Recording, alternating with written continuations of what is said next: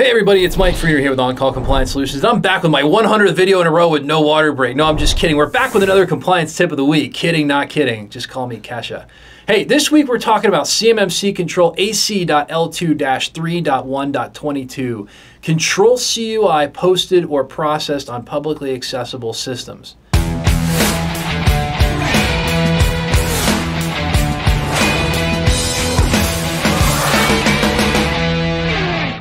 So hey, if you're a defense contractor who's feeling overwhelmed, tired, and alone, trying to understand all this CMMC, DFARS, and NIST SP 800-171 compliance stuff on top of an already colossal workload, well, I've got great news.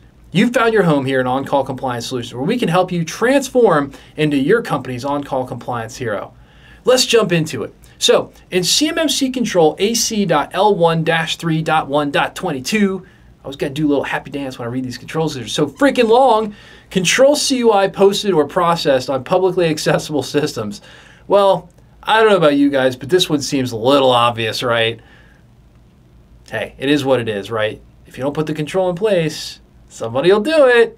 So look, don't go posting top secret defense information out in public. Duh!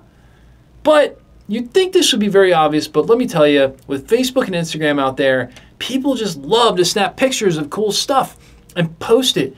And you have to have policies and controls over that kind of thing, guys. Again, it's like that is actually one of the big primary reasons that we have such a problem in this country with information security is because, well, people think it's cool. And they don't really take information security seriously. And the next thing you know, you got like blueprints and stuff showing up on the internet because somebody thought it was cool to post on Instagram. Yuck. True story. This control goes even deeper and requires that there basically be a policy in place declaring who's authorized to post and potentially even have a review process if you're going to post things publicly. Between giving references and wanting to showcase your best work online, it's just not as unusual as you would think, right? I mean, think about a contractor. They come in, you got this cool piece of defense something or other, and they're like, dude, check out what I just worked on.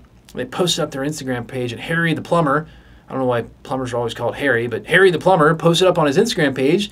And who do you think's scanning for that kind of stuff? The Chinese. You know, it just is what it is, man. It just is what it is. Don't do it. But more importantly, train your staff not to do it.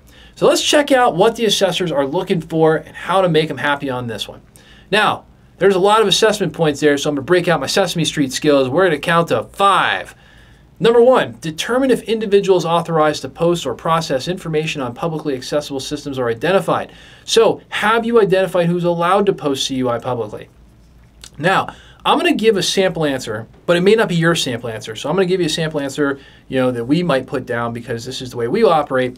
I would say, hey, look, posting a CUI on publicly accessible systems is expressly prohibited by the IT use and cybersecurity policy. Literally, not allowed. Every employee gets trained on it. They're terminated if they do it. Not allowed. Don't do it. Do not pass go. No $200 for you. Okay, that's our policy, and that's a legitimate answer. I break out the policy, I show it to an assessor, and you're out of hot water. Now, assessment point number 2, determine if procedures to ensure CUI is not posted or processed on publicly accessible systems are identified. Have you actually identified the procedures? So the first assessment point was the individuals. Now, the procedures to ensure that CUI is not posted or processed. Well, that's an interesting one, right? Because our answer is still, hey, look, go to the IT use and cybersecurity policy. We disallow it completely, okay? It's not that it's not applicable. It's that we have an active policy saying don't do that. Now, some companies aren't like that. You may have a public intranet that you can get to on the internet, all right?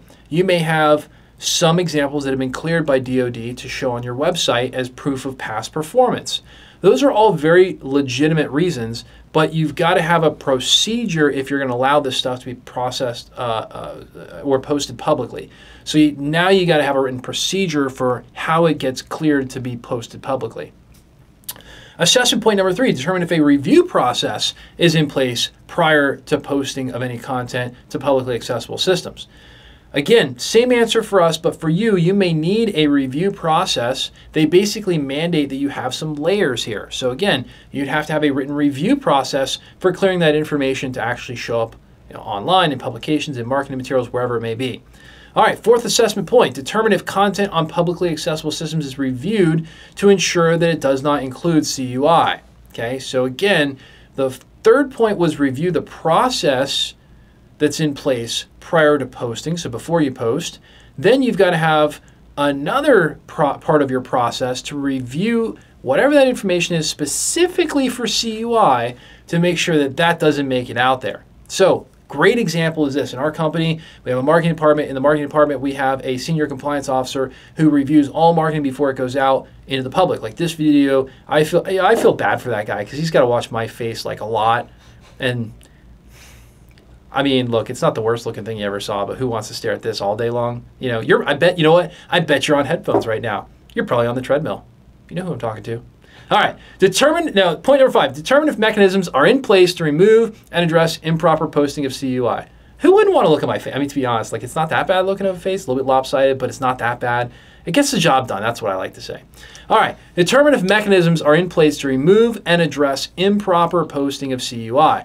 Posting of CUI on publicly accessible systems is expressly prohibited. All right, so we prohibit it, but now you got to look at the mechanisms. How is it getting posted, all right? Do we have like an automated posting thing that, I don't know, maybe scrapes some of our stuff and could possibly, you know, give away CUI? I don't know. This one's a little bit of a stretch, to be honest with you. But again, the idea is there a mechanism in place? Our mechanism is our policy that just simply disallows it as a policy, right? That's our mechanism. But again, remember, CMMC assessors have to look at mechanisms and determine if, in fact, there is something in place that would remove and address improper posting of CUI.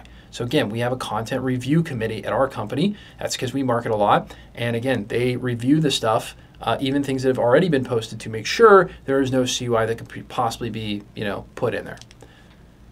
So, just in case you didn't know this, at OnCall, we work with defense contractors just like you, who have had this DFARS, NIST, ITAR, and CMMC compliance stuff dropped into their laps like a seagull on a sunny day, all right? We teach you how to level up and be a proper on-call compliance hero for your company, eliminating gaps, gray areas, and getting this solved, all while showing you how to leverage compliance as your secret weapon to land more defense work with higher profit margins. That's what we're all about.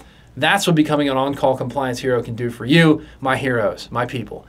All right, if you're looking for more help getting compliant, our compliance experts are always on call for you. You can visit cmmccompliancesecrets.com or check out the bio below for links to get help right now.